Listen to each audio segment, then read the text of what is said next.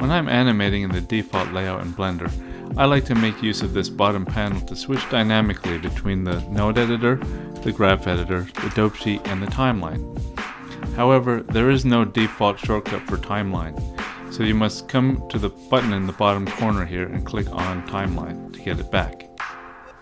It's fairly easy to set your own shortcut for this, so I'm going to show you how. In a new blend file, open up the Blender User Preferences. The shortcut for this is Ctrl-Alt-U. While in there, click on the Input tab.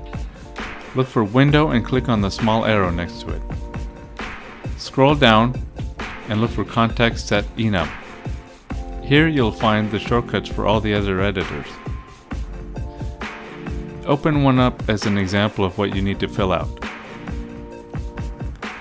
Scroll down and click on Add New.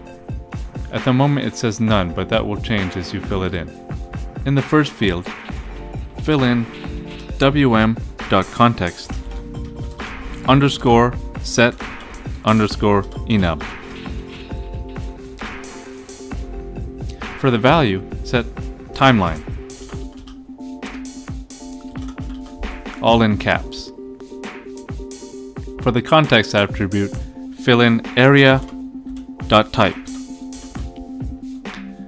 We also need to set a shortcut for this. How about Shift Alt F2 and click Save User Settings to make the changes persistent. Let's test our settings. Shift F3 for Node Editor, Shift F6 for Graph Editor, Shift F12 for Dope Sheet, and Shift Alt F2 for Timeline.